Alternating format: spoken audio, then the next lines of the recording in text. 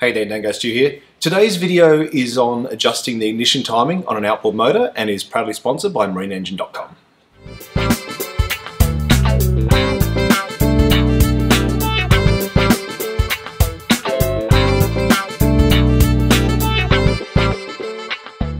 Before we get going though, I've just got to say it kind of made my day seeing all the funny comments you guys left on the clock video. I know it was a bit tongue-in-cheek, but it was great to see a lot of people took it in the spirit it was intended, you know, well, not 100%, but you know, most.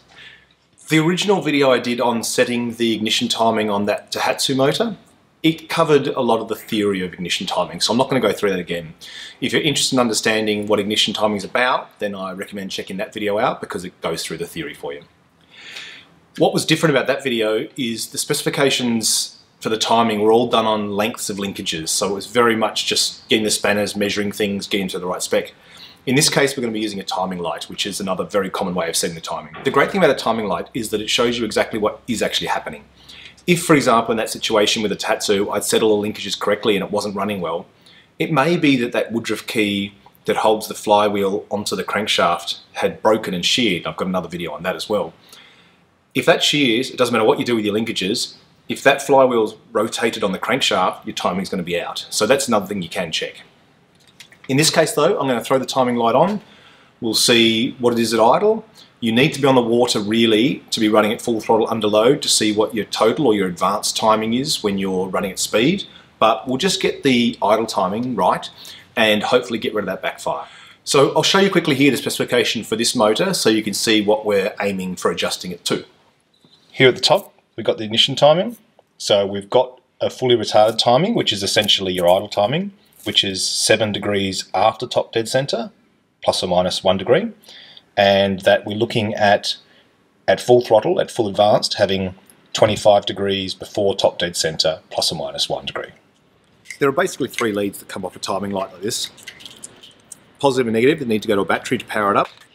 The other lead is this one that clamps around the HT lead for cylinder number 1. It's a little induction coil that has a current induced in it when the spark plug fires. Cylinder number 1 is always the top cylinder on all outboards. You'll also notice on here there's a little arrow saying towards the plug. So when it goes on the lead, it needs to go on so that arrow is pointing towards the spark plug, not back towards the ignition coil. In this case, with the arrow pointing this way, it just means it has to go on this way, so the arrow is pointing towards this plug, not go on that way, so the arrow is pointing back towards the coil. Because this is a pull start motor, it doesn't have a battery in it, so I'm just going to hook it up to a separate battery. So just negative to negative, positive to positive, as always. Now what I'll do is we'll just turn the water on, fire the motor up, and have a look what the idle timing's set to now.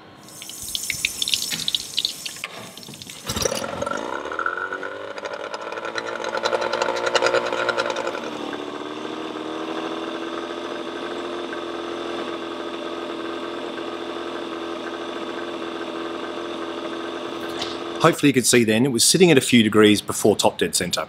So the timing's actually a little bit too advanced, it's firing too early. The way a timing light works is that every time a little bit of current gets induced in this coil when spark plug number 1 fires, it flashes a light on. And that gives you a kind of a strobe effect. So what you're seeing, instead of this blurred spinning flywheel, you're just seeing a little fraction of a second snapshot of the flywheel just when the spark's firing. So your brain sort of sees a still image instead of a rotating image of that point in time, and then that part of the flywheel that's passing, that needle, will tell you exactly at what point in the cycle the spark's firing. So in this case it's firing a few degrees before the piston reaches the very top of its travel. What we now need to do is wind that back so that the timing is more retarded, it happens later, so we actually want the spark to happen 7 degrees after top dead center. What I'll do now is show you how we adjust it. I won't be able to hold the timing light, the camera and adjust all at the same time, so I'll show you how it is adjusted, then I'll just set the camera back on the stand and I'll slowly adjust it until it gets to 7 degrees after.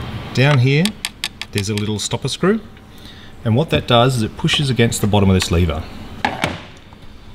The more we push down the bottom of the lever, the more the top of the lever pushes to the right because that bolt is pushing it to the left, and then vice versa. What we need to do now is wind that bolt outwards so that the lever is able to move to the left and have the stator plate underneath the flywheel rotate clockwise which is the same direction as the flywheel's turning, and that will retard the timing. The way the ignition system works is there's a stator underneath the flywheel, and that stator can rotate around the crankshaft. As the flywheel spins, a magnet in the flywheel passes a coil on the stator, which induces a current in the coil, and that then triggers the CDI unit to fire the spark plugs. Now, if the flywheel's turning clockwise, and then you rotate the stator clockwise, it'll fire later in the cycle because it's got further to catch up to it. If you rotate that stator anti-clockwise and the flywheel's going clockwise, you're sort of heading into the motion of it and it'll fire earlier in the cycle. So we now need to move it clockwise, so we're going to make the spark fire later. So instead of firing a couple of degrees before top dead center, we want it to fire 7 degrees after top dead center. So I'll fire it up again, and then I'll put the timing light on it and adjust that screw until we get 7 degrees.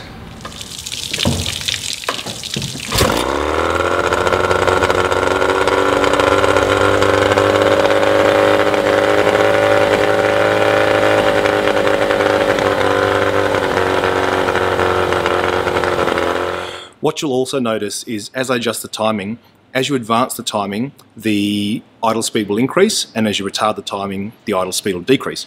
So once you've got your timing correct to the spec, you may need to adjust your idle to get that into range as well. As I back the screw off, it got to about top dead center, and then it stopped moving, and I'll show you why that is. What happens is, as this lever tries to go this way, the top can come this way because I've backed that bolt off, but the lever here actually hits against the plunger for this dashpot that stops it going any further. The dashpot's mounted onto a bracket, and the bracket has these slots in it. So if I loosen these two 10mm fasteners, I can move this bracket further to the left, which will allow this lever to come further into the retarder position. So I'll back these off and move this across a little bit.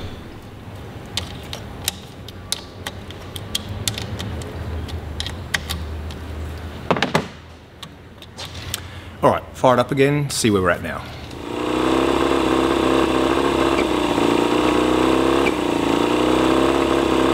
As you could hopefully see then, it does depend a bit on the frame rate of the camera, so I'm hoping it shows up on film alright. But we were sitting at about 4 or 5 degrees after top dead center. Means we've got another couple of degrees to go. So what I'm going to do now is lengthen that linkage from the top of the lever to the stator. I'll show you that. This linkage here connects this lever to the stator. So if I lengthen this linkage, I'm going to push the stator further clockwise and further retard it. So I'm going to take this off, wind it out, maybe 3 threads or something, put it back on, fire it up, put the light, see where we're at. I may need to adjust this a few times to get it right. I'm just going to pop it off from this end.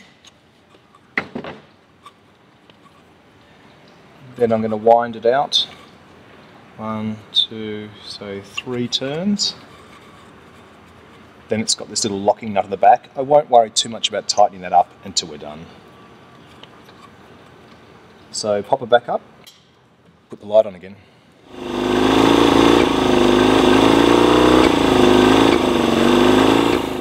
As you can see then, it was around about the bit over 6 degrees after top dead center. So within that 7 plus or minus 1 degree range. Still backfiring and popping a bit, so I've got a feeling it's probably more a lean condition causing that, but at least we know now that our ignition timing for the idle timing is correct. I'm going to wrap this video up here because I want to try and keep these videos a little bit more sort of themed rather than being these long rambling investigations. So I think in this case we'll consider it a video on how to use a timing light and how to check your idle timing on the outboard. So hopefully it sort of gives you an idea how that works. They're pretty simple. 3 leads, point at the flywheel, find the marker, you're good to go. There's a few finer points. That needle that the marker's on is adjustable, so it needs to be calibrated so that the outboard truly is at top dead center, the piston's at top dead center, you know, in the position that that needle's at. Most outboards I've found are pretty much just set up right from the factory, so it's not something to really worry about, but if someone has played with it, then be aware of it. Now we know the timing's right, I'm going to look into other reasons why that outboard might be sort of popping and sneezing and backfiring a bit like that. Classic reason is that it's running lean. So we'll be looking at all the reasons for that. So we can look for things like a vacuum leak, just the carbs being dirty, mixture screws, reed valves, all those kinds of things. So we'll do that in a separate video next. Alright, well thanks as always for watching. We'll pick this one up next week and see if we can figure out what's going on with it. Alright, see ya.